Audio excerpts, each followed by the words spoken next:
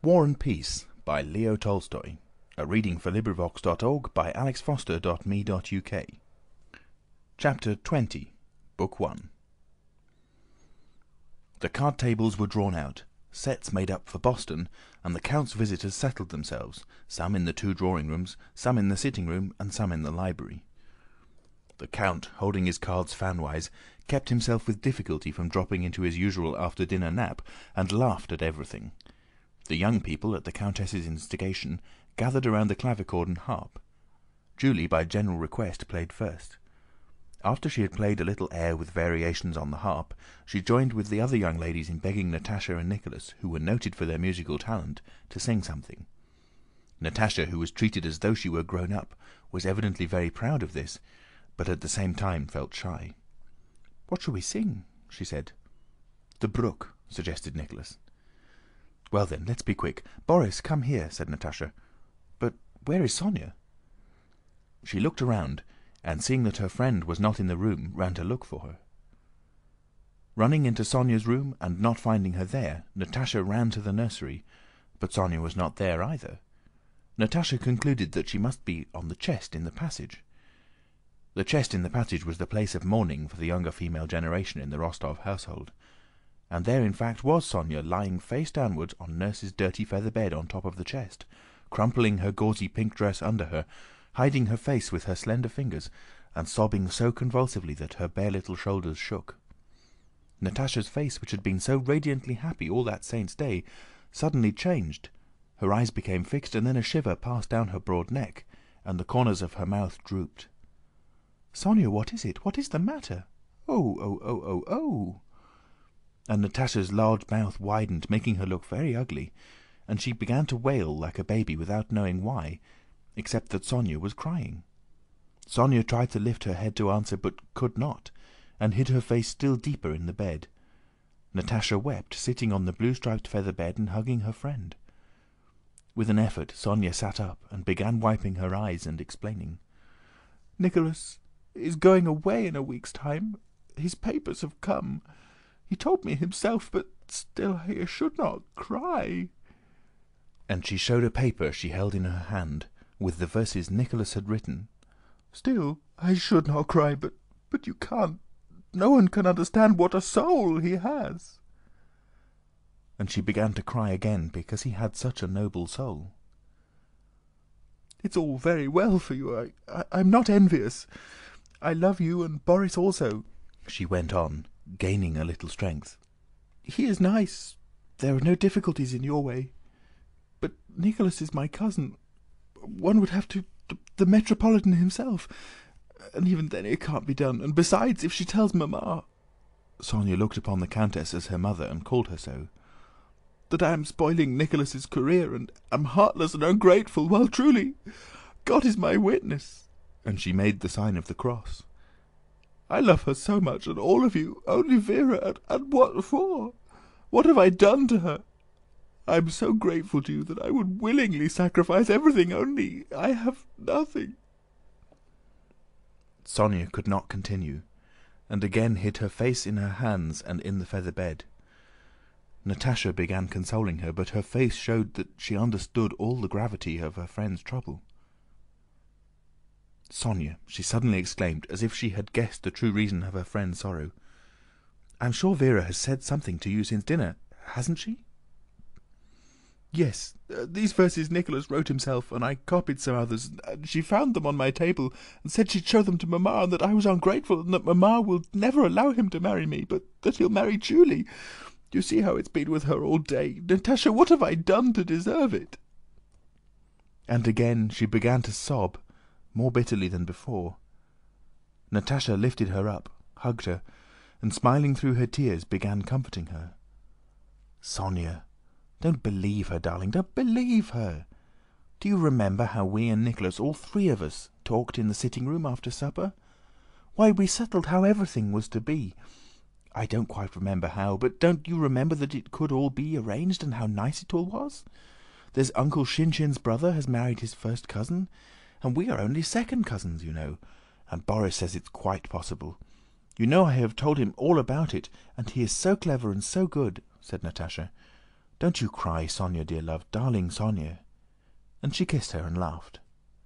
"Véra's spiteful, never mind her. And all will come right, and she won't say anything to Mamma. Nicholas will tell her himself, and he doesn't care at all for Julie." Natásha kissed her on the hair. Sónya sat up. The little kitten brightened, its eyes shone, and it seemed ready to lift its tail, jump down upon its soft paws, and begin playing with the ball of worsted as a kitten should. Do you think so? Really? Truly?" she said, quickly smoothing her frock and hair. "Really, truly," answered Natásha, pushing in a crisp lock that had strayed from under her friend's plaits. Both laughed. "Well, let's go and sing the brook. Come along." "Do you know, that fat Pierre who sat opposite me is so funny," said Natásha, stopping suddenly. "I feel so happy." And she set off at a run along the passage. Sónya, shaking off some down which clung to her, and tucking away the verses in the bosom of her dress close to her bony little chest, ran after Natásha down the passage into the sitting room with flushed face and light, joyous steps. At the visitor's request, the young people sang the quartet, "The Brook," with which everyone was delighted. And then Nicholas sang a song he had just learned. "At night time in the moon's fair glow, how sweet, as fancies wander free, to feel that in this world there's one who still is thinking but of thee. That while her fingers touch the harp, wafting sweet music the lea, it is for thee thus swells her heart, sighing its message out to thee. A day or two, then bliss unspoiled, but oh, then I cannot live." He had not finished the last verse before the young people began to get ready to dance in the large hall, and the sound of the feet and the coughing of the musicians were heard from the gallery. Pierre was sitting in the drawing-room where Shinshín had engaged him, as a man recently returned from abroad, in a political conversation in which several others joined, but which bored Pierre. When the music began, Natásha came in and, walking straight up to Pierre, said, laughing and blushing, "Mamma told me to ask you to join the dancers." "I'm afraid of mixing the figures," Pierre replied, "but if you will be my teacher..." And lowering his big arm, he offered it to the slender little girl. While the couples were arranging themselves and the musicians tuning up, Pierre sat down with his little partner. Natásha was perfectly happy. She was dancing with a grown-up man who had been abroad. She was sitting in a conspicuous place and talking to him like a grown-up lady. She had a fan in her hand that one of the ladies had given her to hold. Assuming quite the pose of a society woman, heaven knows when and where she had learned it, she talked with her partner, fanning herself and smiling over the fan. "Dear, dear, just look at her!" exclaimed the countess as she crossed the ballroom, pointing to Natásha. Natásha blushed and laughed. "Well, really, Mamma, why should you? What is there to be surprised at?" In the midst of the third écossaise there was a clatter of chairs being pushed back in the sitting-room where the Count and Márya Dmítrievna had been playing cards with the majority of the more distinguished and older visitors. They now, stretching themselves after sitting so long and replacing their purses and pocketbooks, entered the ballroom. First came Márya Dmítrievna and the Count, both with merry countenances. The Count, with playful ceremony somewhat in ballet style, offered his bent arm to Márya Dmítrievna. He drew himself up as a smile of debonair gallantry lit up his face, and as soon as the last figure of the écossaise was ended, he clapped his hands to the musicians and shouted up to the gallery, addressing the first violin, "Simon, do you know the Daniel Cooper?" This was the Count's favorite dance, which he had danced in his youth. Strictly speaking, Daniel Cooper was one figure of the Anglaise. "Look at Papa!" shouted Natásha to the whole company, and quite forgetting she was dancing with a grown-up partner, she bent her curly head to the knees and made the whole room ring with her laughter. And indeed everyone in the room looked with a smile of pleasure at the jovial old gentleman, who, standing behind his tall, stout partner, Márya Dmítrievna, curved his arms, beat time, straightened his shoulders, turned out his toes, tapped gently with his foot, and by a smile that broadened his round face more and more, prepared the onlookers for what was to follow. As soon as the provocatively gay strains of Daniel Cooper, somewhat resembling those of a merry peasant dance, began to sound, all the doorways of the ballroom were suddenly filled by the domestic serfs, the men on one side and the women on the other, who with beaming faces had come to see their master making merry. "Just look at the master, a regular eagle he is! loudly remarked the nurse as she stood in one of the doorways. The Count danced well and knew it, but his partner could not and did not want to dance well. Her enormous figure stood erect, her powerful arms hanging down. She had handed her reticule to the Countess, and only her stern but handsome face really joined in the dance. What was expressed by the whole of the Count's plump figure in Márya Dmítrievna found expression only in her more and more beaming face and quivering nose.